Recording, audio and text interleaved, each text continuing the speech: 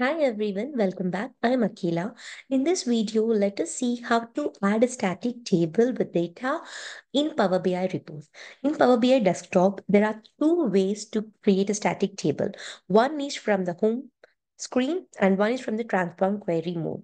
So when I click this enter data from this ribbon, it will give me this create table window where I can specify the number of columns and I can even enter the data test, and I'm just giving test to column. And I'm entering some 1, 2, 3, and here some text values. Load. So this is one way to create a static table. So let me apply these changes and I can specify when I'll update the table name once it got added here. My static table.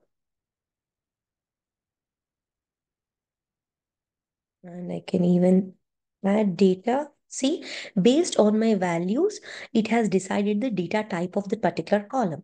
Test as 1, 2, 3 number and test 2 has a text. So it has decided this. And the other way is from the transform data, transform query mode. So here under home, we have enter data, right? If you click this,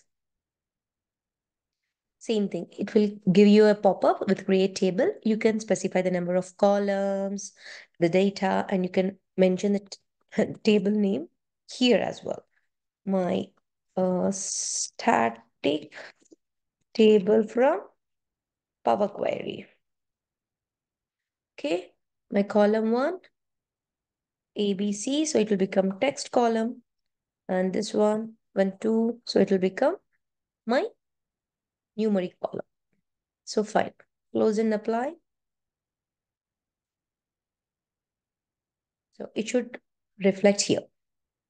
So you might be wondering like why we need to create a static tables. In some requirements, we may need to end up creating a static table in the report itself on the fly and link with the other tables or relate with other tables and use it in your visualization.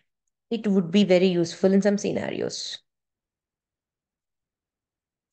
See, even here, same thing. Based on the data value, it has decided the data type. Hope this is useful. Thank you.